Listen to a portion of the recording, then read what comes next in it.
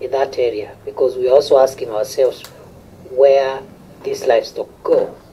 And therefore, we have put scouts and surveillance teams in a number of markets. I can mention Mashuru, Sultan Hamud, Emali, Bisil, and Shompole markets, because we assume that perhaps the livestock could be destined for sale. During the last 4 months, we have recovered 7,147 heads of cattle and assorted livestock, which is a record. You know, in the past, the rate of recovery was quite slow, and this represents around 65% of the livestock stolen. In the past, the recovery rate was in the range of 10%.